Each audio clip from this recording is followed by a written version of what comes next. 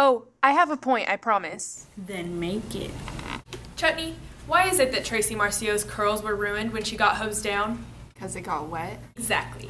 Because isn't it the first cardinal rule of perm maintenance that you're forbidden to wet your hair for at least 24 hours after getting a perm, at the risk of deactivating the ammonium thioclite?